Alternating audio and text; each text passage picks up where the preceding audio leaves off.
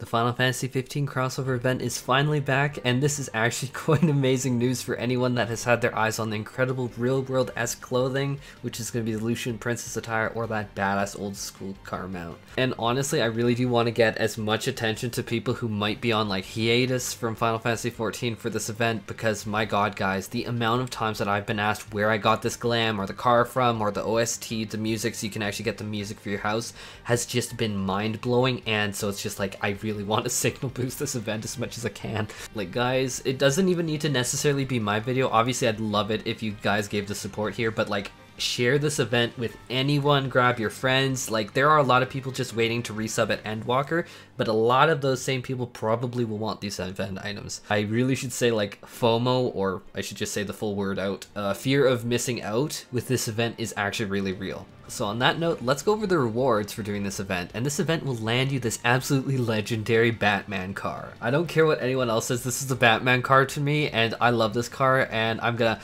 like slaps the roof of the car. You can fit so many people into this car. Memes aside, you can literally fit 4 people into it, and this, how to say it, so, the last time that this event was out, guys, was around the time that Eureka, and so I remember myself grinding it out in Eureka, and just, it was kind of really hilarious to see people just driving around in massive zergs of these cars to shuffle people around. Because, like, does anyone else remember Eureka and how it did not let you mount up until you hit a certain point in leveling and that? To say the least, ferrying people around Eureka in these cars was a huge deal back then for the Stormblood relics. But also aside from that, it has a nice classic aesthetic that really looks kind of like a real world car, like one of those old classic cars, one of those cars that I'll never be able to afford in my life. But it really stands out massively in the crowd from this aesthetic, and like, especially if you hit flying and like the bottom comes out and it's just like Batman. Batman. I don't care if I'm stupid, I love it, guys. Also the glamour, oh my god. I know that my aesthetic, my personal aesthetic for the game is a lot of the time I like to go with more real world type glamours. I know someone's gonna like link in the comments, oh, he says that as he wears the super RGB tank set. I know, but a lot of the time I do like going with like a real world glamour set on like my range DPS or all my healers. Like if I usually go with that like big poofy park, and then I cut off the sleeves because I'm from that part of Canada, guys, and so we do it that way in the winter, and we wear shorts sometimes too with it. But there's no denying in my mind that Lucian's Princess Attire is right up there on my favorite list of glamours. This relaxed graphic t-shirt is just so amazing, and it has like the level of detail, even on a bigger model, like I am literally a max height Rothgar, you still are getting pretty solid details, and it's not pixelating too heavy even when you zoom super in. Like you have the zipper pockets here and there, you have the nice graphic on the front, you have the sewed up leather on the arms, and the detailed buttons, like even the buttons have the details. And even on the arms you get these like backwards, upward, foldy, flippy things? Strap things? It has a button. I don't know why these sort of things, but I love it. These level of details are really important. And maybe it's to buckle up the t-shirt so the jacket doesn't go flying off with how much I jump around in combat. That's not actually that bad of an idea. If you've ever watched like my raid footage in the background and like see me on a range DPS, you know I'm like boingy, boingy, boingy. Also, it has that one-handed glove with nice padding, which simply makes sense to me, especially because like if you play a bard or a machinist and like get that like kickback, it's just like, it makes sense to have the like padding there. And especially like when you're holding the bow, it just seems right, you know? I probably got it reversed, and so real archers in real life are gonna probably judge me for that. But also the pants are nice and baggy, those shoes are amazing, and the level of detail, I'm gonna also say this, and I mean, disclaimer, this is obviously a joke, but they're red bottom shoes. They're Louis Vuittons. Look, ma, I got Louis Vuittons.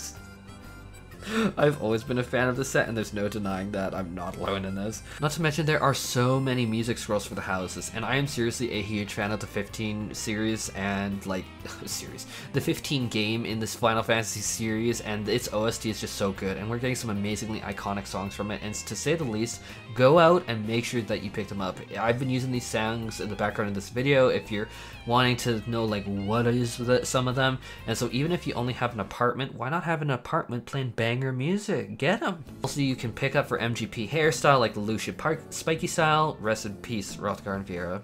It doesn't fit my aesthetics, but I know a lot of people it really does. And then the Noctis card, you can even get a title that you can use here, and so pick them up. But that is more than enough of rewards. And you can start this questline by talking to Kipia Jakya, which I know I can't pronounce these names, guys.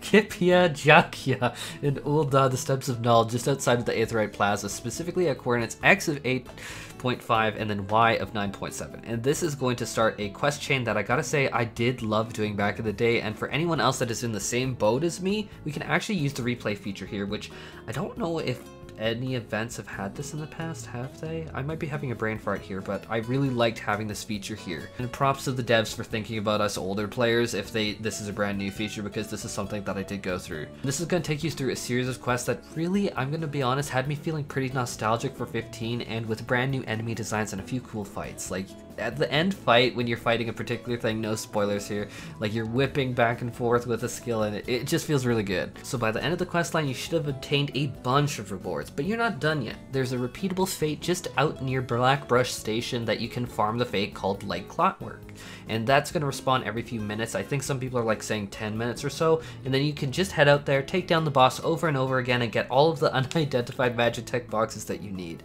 Gold rewards for this fate is going to net you with 2 of them, and it's really not that hard to get gold ranking, even as you can see in the footage that I've just been playing in the background. I just did it on Scholars, you can see, so really not that hard to do, guys. It's totally accessible. So now that you have the unidentified Magitek boxes, what you do is you take them back to Blackbrush Station, and then you speak with the Ironworks hand at coordinates x 21.5 and y 18.0, and then she's going to give you a bunch of music scrolls. And as I said before, these are really awesome, and so I do recommend just take the like 10 minutes or so or whatever and like farm out this fate and get all of these. The FF15 OST is so good. Now for the last noteworthy area to go, you can buy event rewards from the Ironworks vendor in the Gold Saucer. And yeah, you heard me right, the Gold Saucer. This is something that so many people miss, and so don't be that person. Totally make sure you get here too.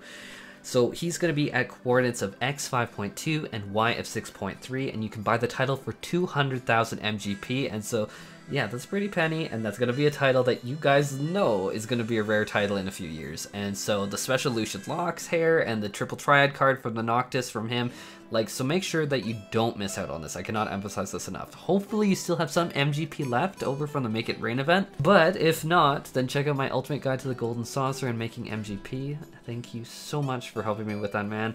But anyhow, I am going to just keep a link to that in the description, and I really do hope that this helps you out. Anyhow, that does it for this video. So what are your thoughts on the events? Maybe what's your favorite item? Favorite song? I mean, if you've listened through the OST, let me know what your favorite song is from this list.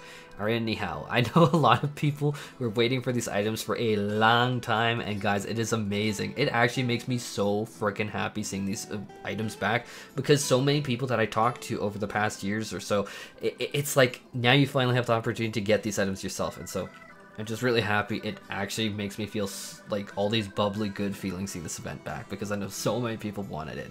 And take care and enjoy the event.